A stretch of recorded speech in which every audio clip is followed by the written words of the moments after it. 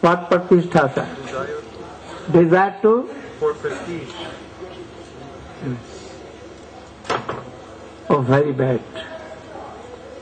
इसलिए बड़े प्यार. Now Srila Gurudev is continuing with the explanation of Sri Manasiksha Sri Raghunath Das Goswami according to the Bhajan Darpan commentary of Srila Bhaktivinoda Thakur. Now we have arrived at the 7th verse. Pratishta asa drishta sopachar ramani me ridinatet. In this verse, we find the answer to a question. What is the question? So far, Raghunath Das Goswami Pad has prayed to his mind, "Oh my dear mind, give up lust and sense gratification. Should give up all types of duplicity," and so on. But a question arises, even though a devotee has made a strong attempt to give up offenses, he has conquered sense gratification and so many anarthas, but still kapatata, that means some duplicity remains in his heart, haunting his heart. Why is it? He's renounced everything. He's overcome many problems, but duplicity remains in his heart. Why is that? And that will ruin his bhajan. So the answer is given here. That duplicity remains because there's some desire for reputation, pratishta asha, the desire for name and fame, to be honored and respected by others. And this is the reason why duplicity will not go away. Srila Gurudev explained that if someone is doing Harinam Sankirtanam, they're doing puja and engaged in so many limbs of devotional service, but they're not very attentive to overcome this anartha, then they will not be able to make progress. They cannot progress. So Srila Raghunath Das Goswami Pad, bringing our attention to this, he said, "Oh, we should pray to our mind. Pray very lovingly, oh my dear mind. As long as the unprincipled, dog-eating prostitute of the desire for reputation is dancing within one's heart, then how is it possible that one will be touched by pure bhakti? Why? Because Bhakti Devi is very soft-hearted, very graceful. So she'll not enter into the heart of a person whose heart is occupied by an unprincipled, dog-eating prostitute in the form of the desire for reputation. So it is not possible for the living entity to evict her from the heart. So what should he do? He should simply try to become the servant. He should render service to those very powerful commanders of the army of Sri Chaitanya Mahaprabhu, of Srila Rupa Goswami. And by rendering service sincerely, without any personal motivation, to the powerful Vaishnavas, then by their blessings, that prostitute will be evicted from one's heart, and they will bless one with the appearance of immaculate Braja Prem.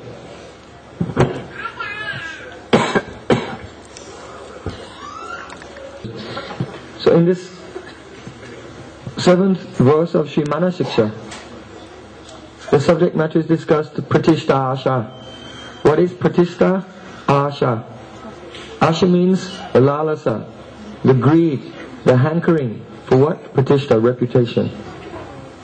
So, if a person has conquered all anarthas, but still, by their own efforts, it is impossible to conquer over this anartha. Impossible.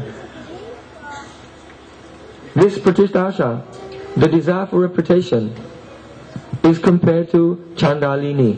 Chandalini means a low caste, unprincipled woman who eats the flesh of dogs. So, the question comes, why is Srila Raghunath Das Goswami comparing the hankering for reputation to a dog-eating woman, Chandalini?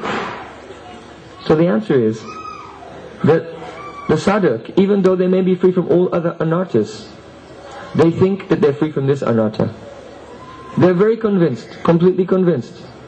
They'll not admit to anyone or to themselves. They think, I have no desire. I don't want reputation. I don't want to be honored by others. They will speak, afterwards they will think, oh, how beautifully I have spoken. And I have spoken in such a wonderful way. And somehow or other, they'll always try to hide their desire for pratishtha. But if someone will glorify themselves from their own mouth, then it's evident that this desire must be there. A person who has this pratishtha asha, they will never ever accept that this fault is there. And they'll try to hide it in so many different ways. So because they do this, then they're nirlajja, that means shameless. So in the same way as a low caste dog-eating prostitute has no shame, similarly, the person who will never admit their hankering for name and fame is completely shameless, and therefore pratishtha has been compared to Chandalini. Also because mundane fame, the taste of mundane fame is being compared to the taste of dog meat. So because they're engaged in tasting this, eating this, they're also Chandalina. Now, when this desire for pratishtha is there, different types of devotees, they manifest different types of duplicity. So that was discussed in the previous verse, and now there's some recap on that subject. The first type of sadhak is the swanishta sadhak. He does not follow any rules and regulations, but he tries to serve God according to his own conception. So that person, he wants to be recognized as being virtuous, benevolent, and free from pap, free from sins. Then, the pranishtita sadhak, he makes an external show of following all rules and regulations, but in his heart, he's actually still attached to so many mundane things. So his idea is, I am a devotee of Bhagavan. I understand things very clearly, and I am disinterested in material enjoyments. But his mind always dwells on those things, so he'll not admit it. Then the nirapeksha sadhak, the first two types of sadhak, swanishta and pranishtita, they are grihasthas. And the third type of sadhak, nirapeksha sadhak, he is in the renounced order of life. He thinks, I am a strict renunciate. I have perfectly understood all the conclusions of the Shastra, and my bhakti has reached the stage of maturity and perfection. In this way, he nourishes his desire for name and fame. So, as long as that desire is present, then duplicity will not go. And as long as duplicity is there, then sadhu prem. Sadhu prem means nirmala prem. Pure love will not come. So, someone may think, I have become perfect, I have attained pure love. That's easy to think. But actually, what is sadhu prem? What is pure love? Srila Rupa Goswami has explained the unalloyed love in Bhakti Rasamrita Sindhu 1:4:1. There he said, Samyak masrinita swanto mamata tishayankita bhavasav eva sandatya buddhai prema nigadyate.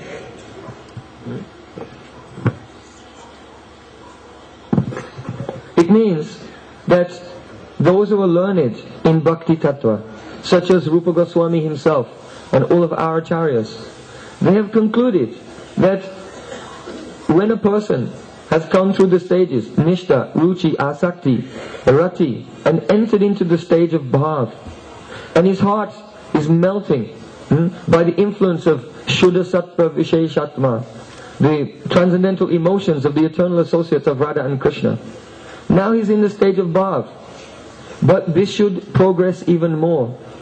His heart was melting somewhat, but Samyak Masrinita Swanto, when his heart is totally melted, completely melted, that means that all the sattvic bhavs are manifesting, and strong desires for intimate service of his Ishtadev. At that time, the devotee experiences the Sangra Atma, very, very intense bliss, and Mamata Tishayankita, the appearance of excessive, condensed mamata or possessiveness for his Ishtadev. This stage is called prem, and that is what has been described here as sadhu prem or nirmala prem, pure transcendental love. Now, Srila Bhaktivinoda Thakur in his commentary is giving examples from the Shastra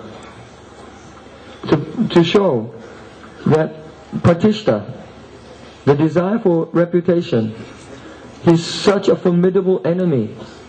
It is so terrible that it is impossible to overcome without the mercy of Vaishnavas. Only by one sadhan he cannot attain it. It's not possible.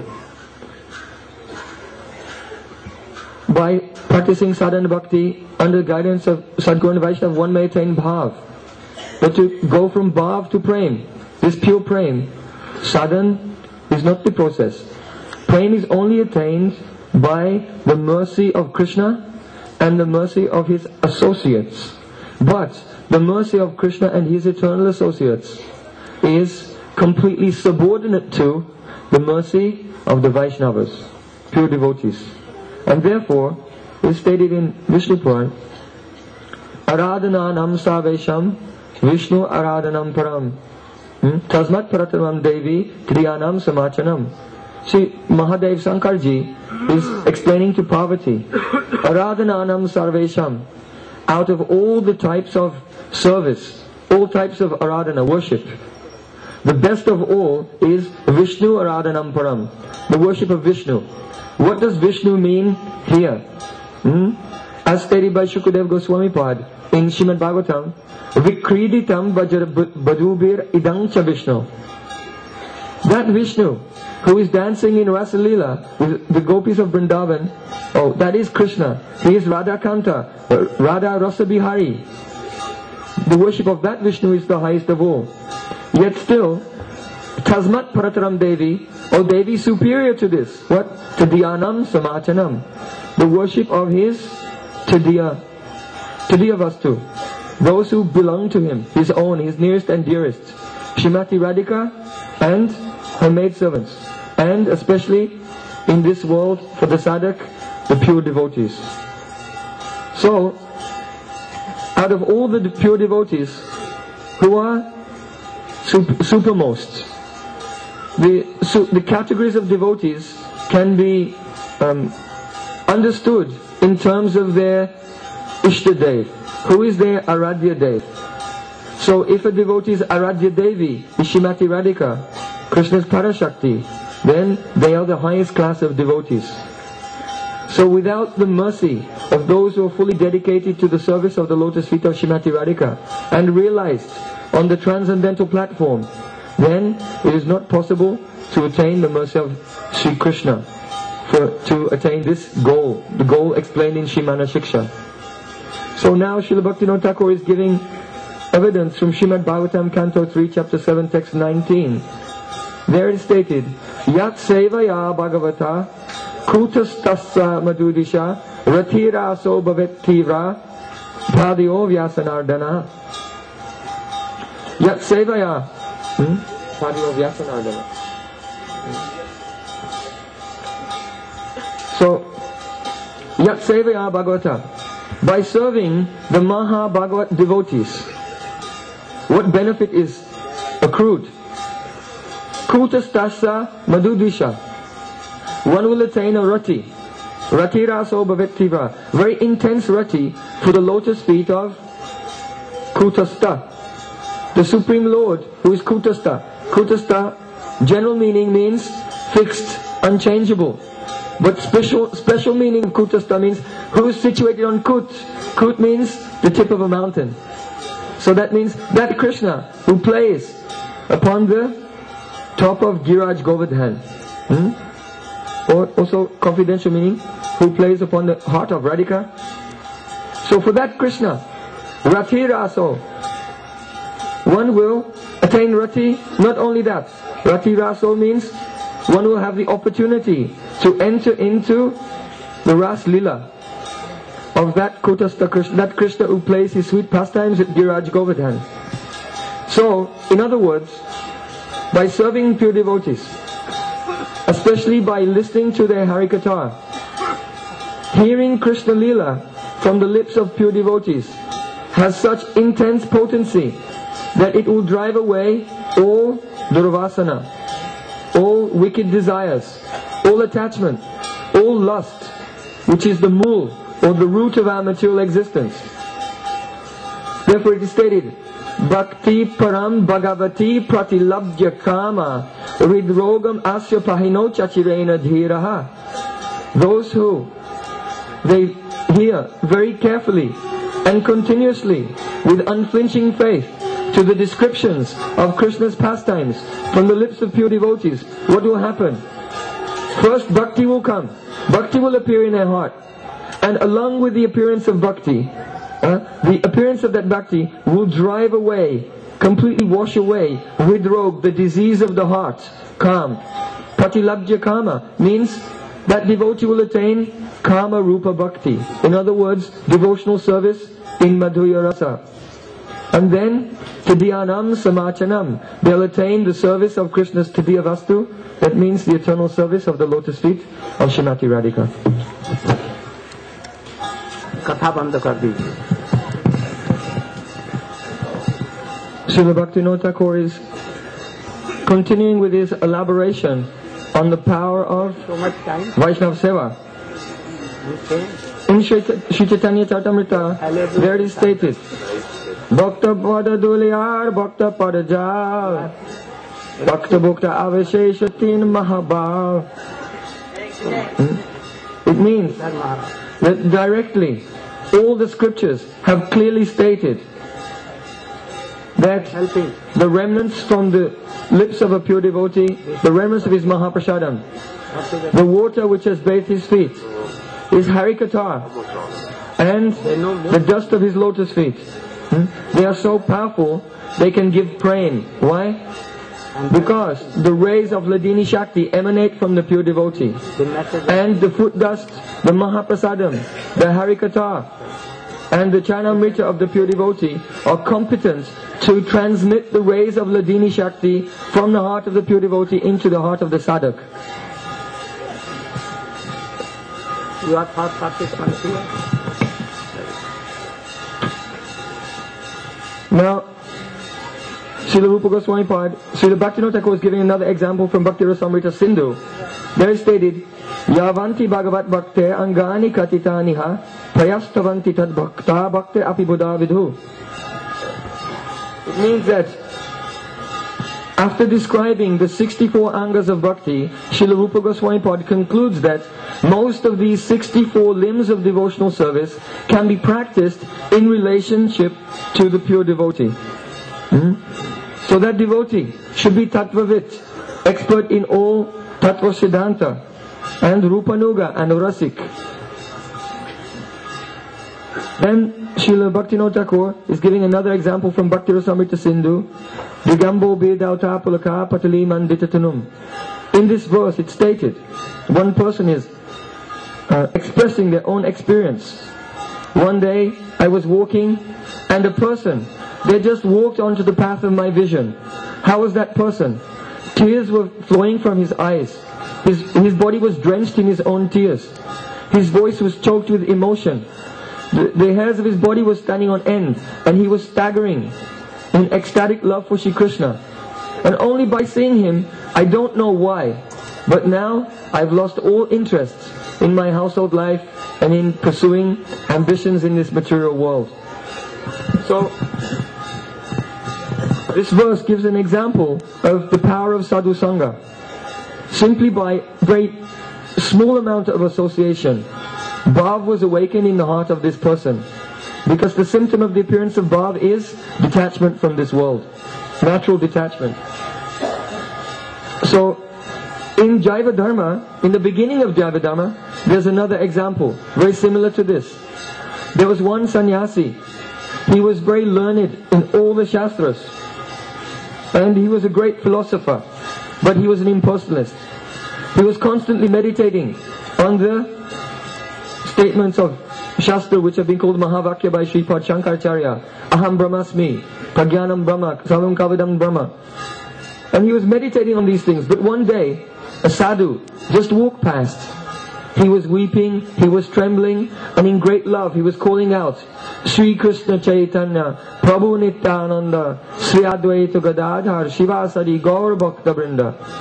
And then that sadhu disappeared. So then that sannyasi, what happened? His mind was absorbed in Brahman, but all of a sudden he lost interest in Brahman, and his heart became agitated. He was very eager to find out that sadhu, but he had already gone. So he was very restless to find him, so he began to search. First he went to Vrindavan, but he could not find him there. And then he came to Navadvip Dham. And there he met with Premdas Babaji. He told him, I was absorbed in remembering Tat Tvamasi. I am that, Nirvishesh Brahman. But then I saw this sadhu and my heart became restless and I lost all interest in Nirvishesh Brahman. He expressed his experiences. So this is the power of sadhu sangha. Srila Gurudev gave another example, like Srila A.C. Bhaktivedanta Swami Prabhupada.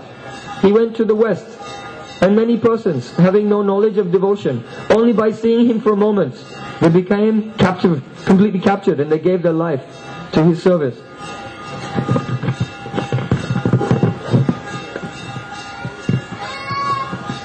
Therefore, such Vaishnavas are called Atulaniya Senapati, the incomparable generals in the mission of Sri Chaitanya Mahaprabhu. Who are they? Like Rai Ramananda, Swarup Damodar Goswami, Srila Rupa Goswami, Raghunath Das Goswami, and our Guru Varga. No one can become free from the anartha of Pratishta, but if they will remember, and they will pray, and they will serve such great generals in the mission of Sri Chaitanya Mahaprabhu, then very soon, by their mercy only, all their anarthas will be gone. The last anartha, Pratishta, will also be gone, and then their heart will be inundated with the immaculate Bhaja Prem. Gaur Premanande. When I was a student, at that time, I was fortunate to see. I was returning from school and I saw same person like he was rolling on the ground, weeping bitterly and chanting Hare Krishna Nam, I don't remember, or Sri Krishna Chaitanya. At that time could not think that who is he, but now I think that it must be connected with Gaudiya Vaishnava. Otherwise this cannot be happened. So I am also some fortunate to see a person like this. Now, tomorrow, after Hari Katha,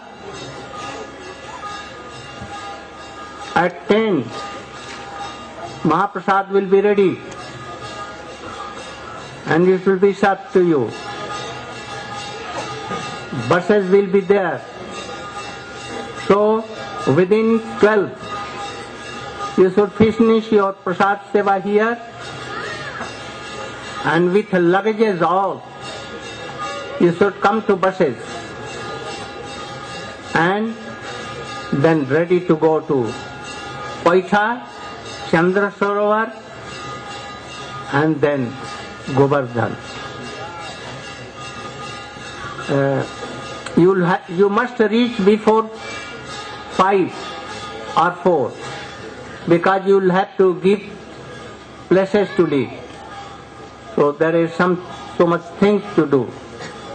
So you should announce also.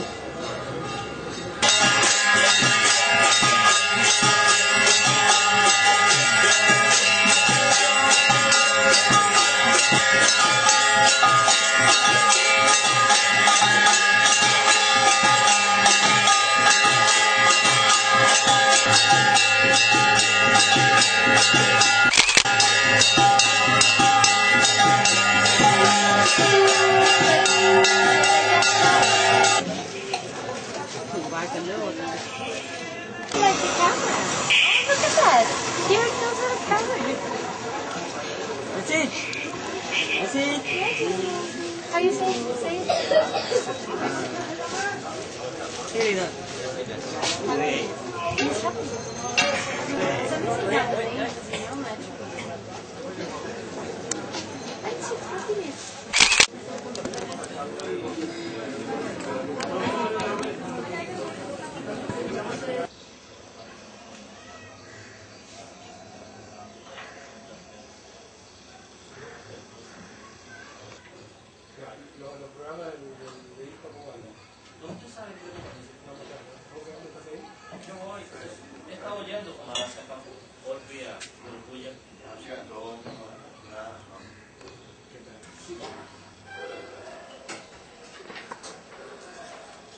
Así que ya para el regreso, ¿cuánto tiempo de